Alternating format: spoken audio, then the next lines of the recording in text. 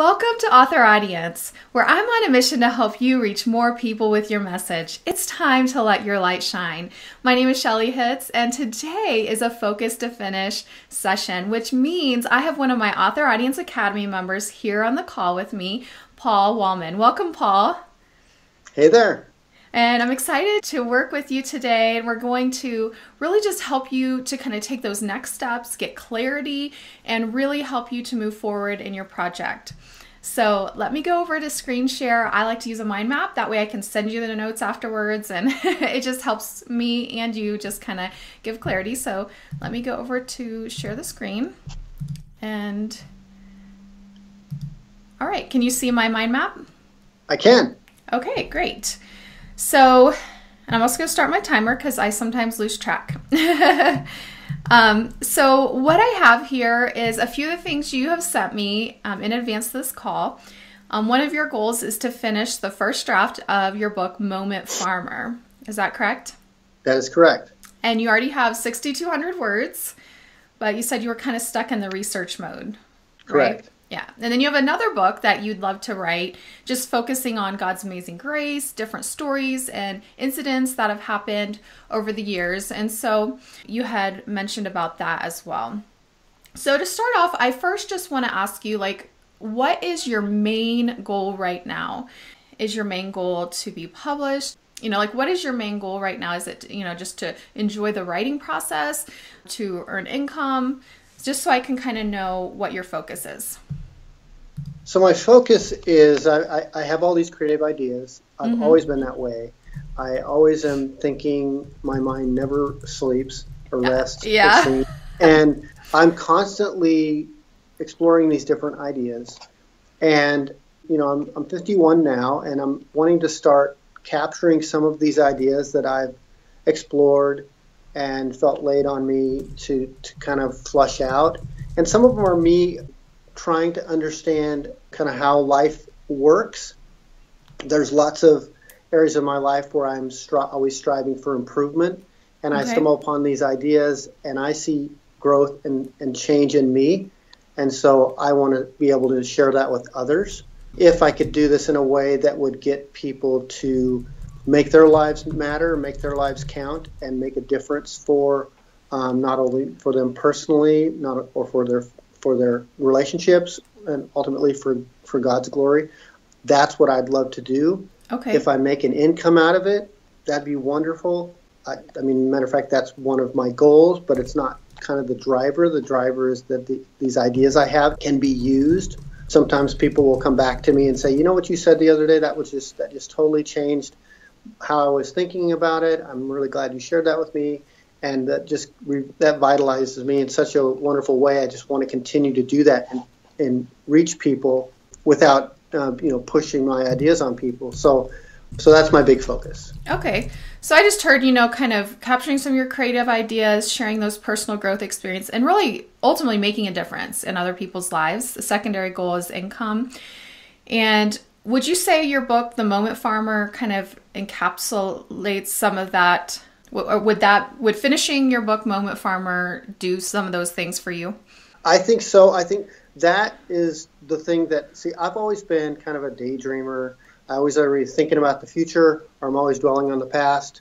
And I've been striving to be in the moment, actually enjoying the moment God's giving me while it's happening, rather than always thinking about what's happening next or what I should have done before. Right. And just trying to enjoy life as it comes at me. And then the premise of the book is also using moments to craft your future. So that if you make good choices, the big thing is what can I do in this moment that make future moments better? And so what do you see in the moment that you can actually tangibly change or learn from that helps you to be a better person? And so there's lots of ideas around that. But how I get from where those initial ideas I can say in a simple paragraph, how do I expand that to an entire book that somebody wants to actually read? That's my struggle. Okay. Yeah, so it sounds like that book would encapsulate some of your goals. And, you had asked me, you said, I'm kind of stuck in the research. I'm kind of stuck at 6,200 words of this book. Should I start this other book, God's Amazing Grace. And I think that's always the struggle with creatives and with entrepreneurs. You know, we like to start things. It's a little bit harder to press through and finish. And my initial thought would be, you know, you've already put this work into Moment Farmer. Why not finish that first before starting on a second project? How does that seem to you? Yeah, and that's why I signed up for Author Audience, and that's why I'm striving for this, is because I tend to do this where I get kind of to this, I'll say at the 6,200 marks in any idea, and then I get, well, you know, I could do something else, and I start over, and I never get done. And so ask my wife. We've got things in the house that's... You know what? People who are listening right now can totally relate. I hear this a lot. I struggle with it a lot, and it's something I've really had to... It's not always my nature just to want to stay focused on one thing, because I love doing a million things. But when you do a million things, like, you know, you're doing it just a little bit. Whereas if you do one or two things really well, you can really have a lot more impact. So it does take pulling back the reins. And I love having a creative idea journal, or someplace like Trello, or someplace that you're capturing those ideas. So you can tell your brain, I'm not forgetting this idea. I am just putting it over here. I'm going to get to it later. And you capture it, you write down those ideas, but then you stay focused on this idea. And I was telling someone the other day, it's kind of like if you have several children and one child is getting ready to graduate, guess who you're going to probably be focusing more on that year? Right. Your child who's going to graduate. You have to figure out, you know, college and, you know, graduation and graduation parties and all of these things, preparing them for the next step. And so it's kind of like that with your creative ideas. Yes, you're going to have a lot of creative ideas, but there needs to be somewhat of a focus right now on the Moment Farmer and really helping the Moment Farmer graduate. Right. The thing I struggle with is that I'm a perfectionist at heart, but I've changed that philosophy to a successfulist, where as long as I'm successful, it doesn't have to be perfect. Good. But I still fall back to I can't create a book unless it's just going to be the most amazing book that's going to transcend time and that kind of thing. And I know that that's not what I need to do, but that's where my mind goes. So it needs to be worth the effort. Yes, and I really believe in producing quality work. And I think it's important. That's why we do self-editing. That's why we have professional editors. That's why we have beta groups. That's why, you know, we do all these things. But it's interesting. Perfectionism is one of the biggest obstacles for most creatives. And I was reading the book, The Artist's Way. It's not a Christian book. It's a spiritual book. But she talks about in a chapter perfectionism. And I wish I had the book in front of me right now. But she, in that chapter, talks about it's like an endless cycle of correcting and editing and making it better. Like, it's never going to be good enough to publish out to the world. You know what I mean? And so, and she actually said, it's actually the root of perfectionism is pride. I was like, ooh, ouch.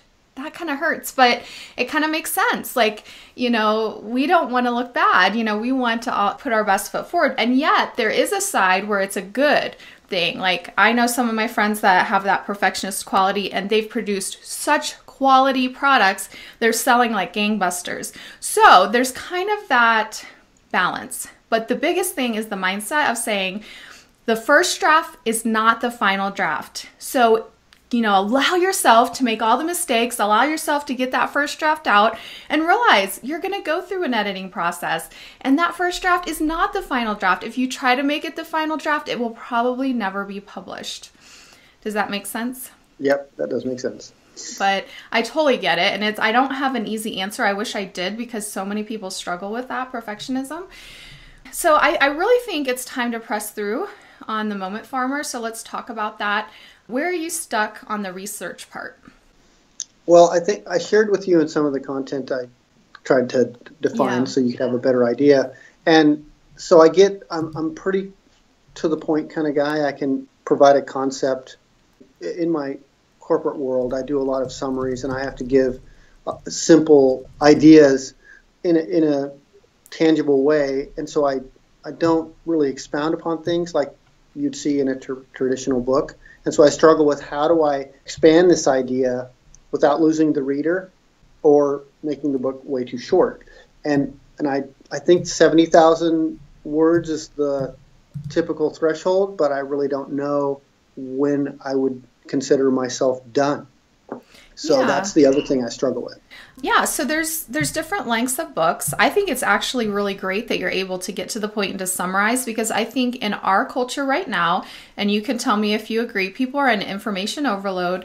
They're overwhelmed, and to be able to get a concept quick and easy and to the point would actually be a little bit of a relief. Yeah. When you agree? Okay. Yeah, sure. I think it's actually an asset for you. So I think you should see that as an asset in our culture today. And there's no size of book you have to publish. I have my book Procrastination to Publication. Some of my clients have said that it's one of their favorite publishing books. It's very short, simple, to the point. Like you said, it's only about 12,000 words. And it's not 70,000 words, but it helps people get published. And so it gets them it solves their problem. It helps them do what they want to do. It's a print book, about 76 pages. I think it's 8.5 by 5.5. So it's not a huge book, but it's not a teeny tiny book either. So that's the other thing. It doesn't have to be a 70,000 word book unless, that's really what you want it to be. I had heard that the 70,000 word book was so that the spine would be big enough to see the words and sell the book. I don't know if that's true or not, but for publishing back in the day. We're in the electronic realm now. Does it need to be that big? I don't know. Yeah, so I have some copies of that book, but it's not right here where I can grab it. But I think on that book, I was able to put still the title on the spine. But I have some shorter books I've put in print.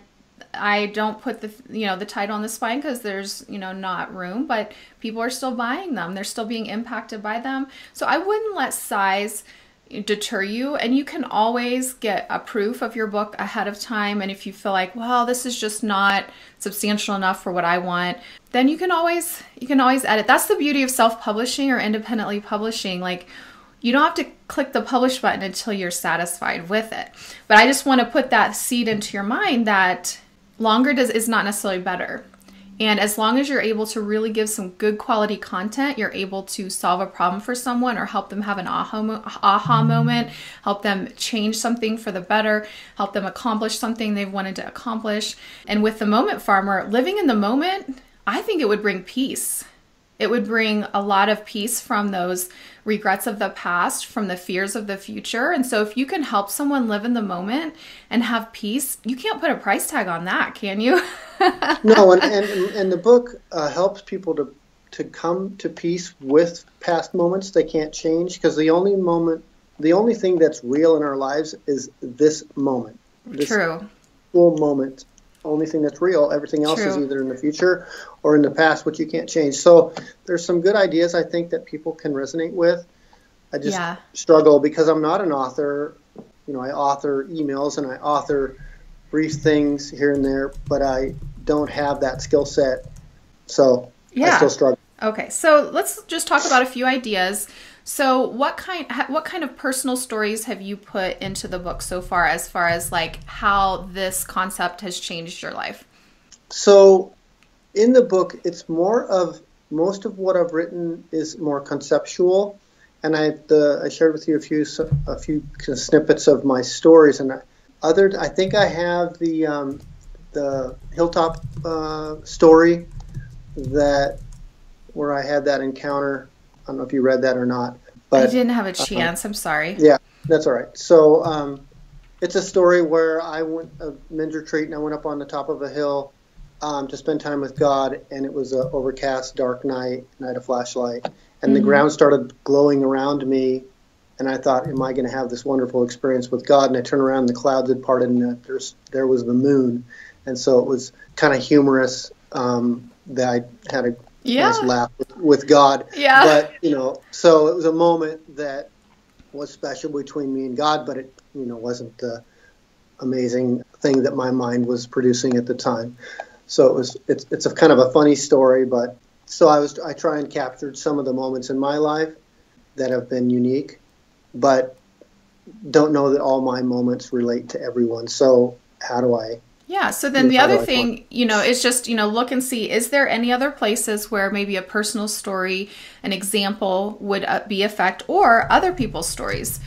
You could do a little bit of research, maybe ask even some of your close friends, family, colleagues, or do some research of people that have been written about in the past, biblical stories, things like that you could add to also back up the, if you're basically, when we go to a movie, we go to the movie to hear the story, right?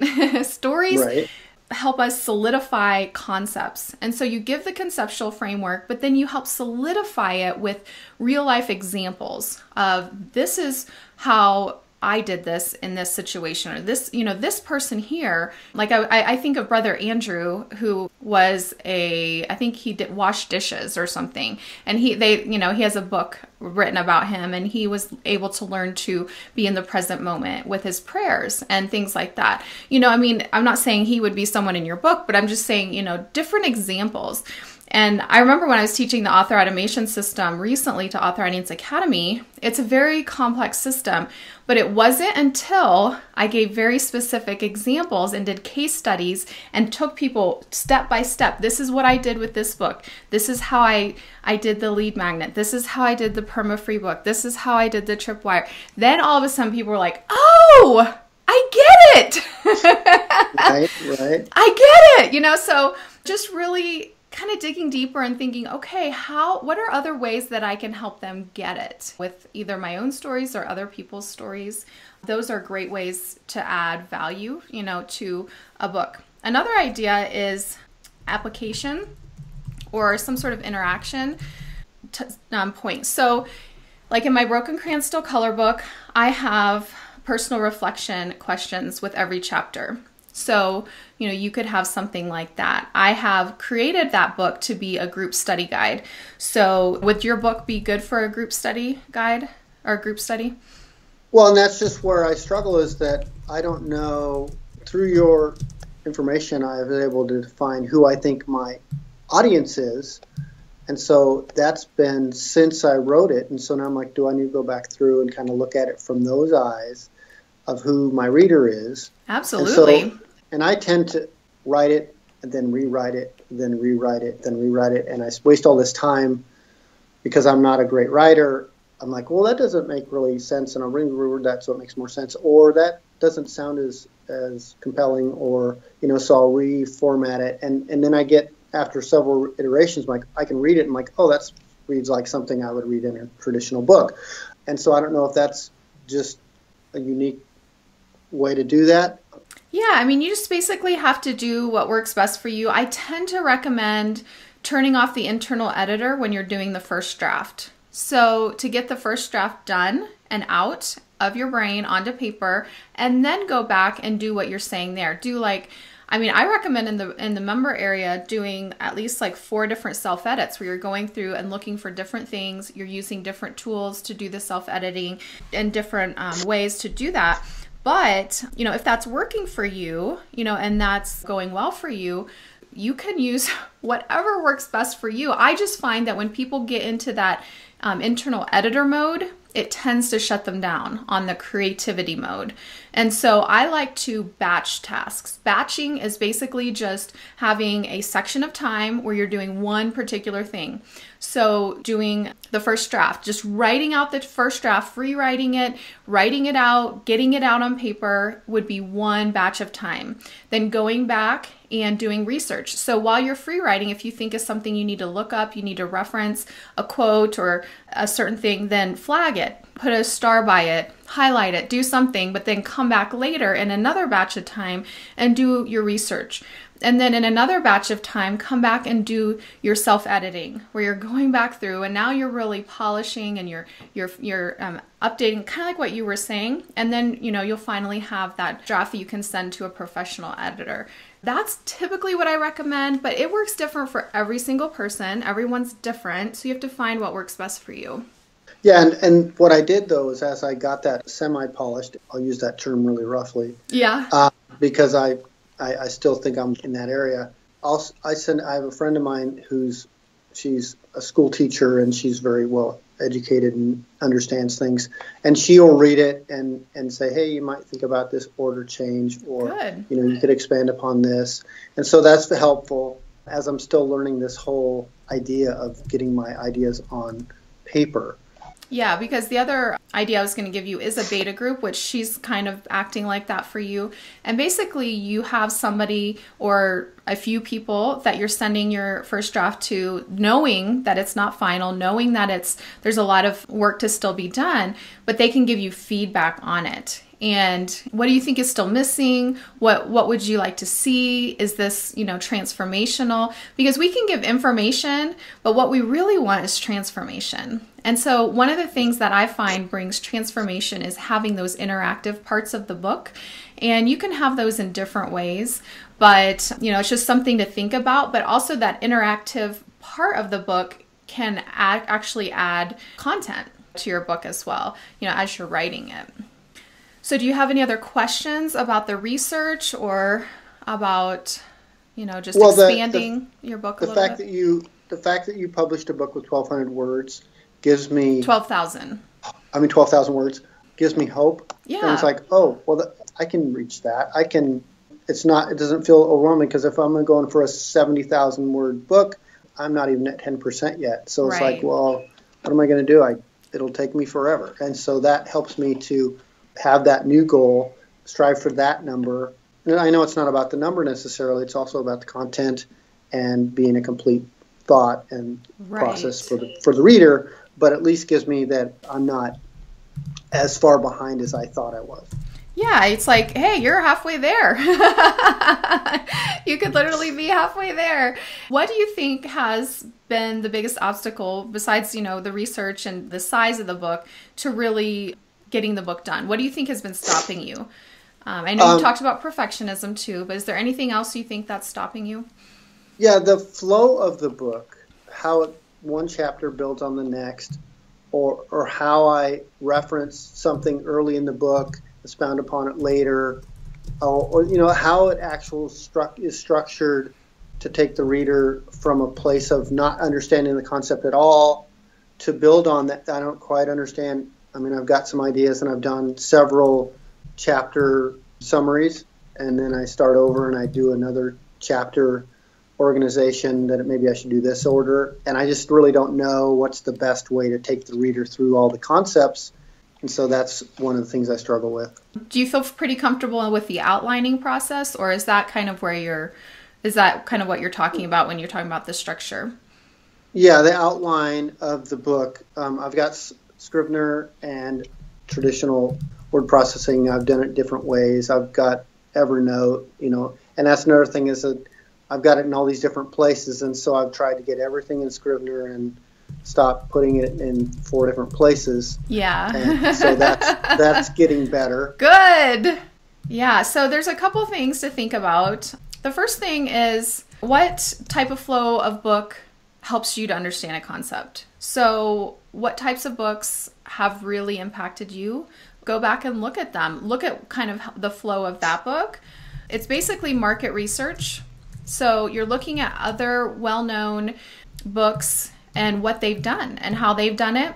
Basically like when we're doing book cover design research, we can look at the best-selling books in our genre, see what's selling, what's capturing our target audience attention. Obviously, never copy, you can get very good ideas of the type of imagery that's capturing your target audience. Well, the same thing's true with the flow. You could even look in the look inside feature on books that are best-selling similar to yours, and look at like what their chapter titles are, look at the flow of their book, see kind of if you're on the right track. The other thing that can really help, and I had already mentioned this to you, but a developmental editor will help you with the structure of your book. So there's 2 different types of editors. There's a copy editor, which basically just helps you with the punctuation, the spelling, grammar, all of that sort of thing, and really helping you just give that final polish to it. But a good developmental editor will actually give you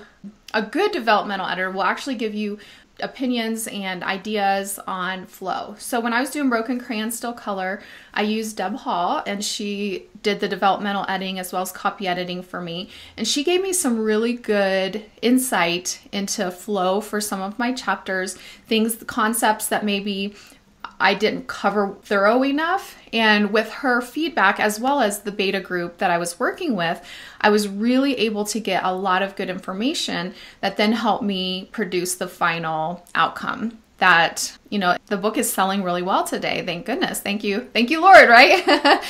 That might be an option since this is your first book, and I can hear the hesitancy in your voice. You're like, I'm not an author. I'm not good at this. And that's the other thing, starting to change those. Our words have power. So say, thank you, Lord, for writing through me. You are the author. I am the pen. And you're the one that's going to give me the ideas. You're the one that's going to give me the structure. You're the one that's going to you're going to connect me with the right people and the right editor and the right beta readers or whoever it is. And thank you for giving me this ability. Thank you for helping me to improve in this instead of just being like, oh, I'm not an author. What am I doing? I don't know what I'm doing. Do you see the difference? Yeah, I can relate to the second one better, though. Can't we all? I need to do that. I do that, and I kind of get spurts where I'm like doing really well and feeling really confident about myself, and then I get other ones where it's like, yeah, well, no, this is, but I am a very optimistic person. Good. I believe that everything's figure outable. Yeah. And so I strive to do whatever it takes because I'll figure it out eventually. So why not just figure it out now? Yeah, and so that's just a little thing that I've just heard a couple times on this call. It may not normally be something that you're verbalizing all the time, but that mindset can stop us in our tracks every single time, myself included. I have to constantly be on my guard for it because the enemy wants to steal, kill, and destroy our manuscripts, right?